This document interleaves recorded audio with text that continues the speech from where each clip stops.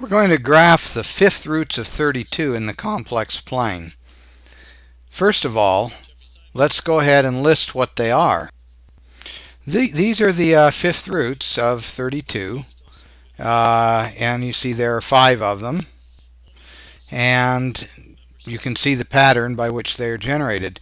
Now what happens is they will be equally spaced around the circle of radius 2.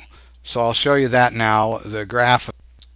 Here they are. This is 2, and this is another one, another one, another one, another one. And you see what you do is you go a fifth of the way around the circle to get from one to the next one. And it always works that way.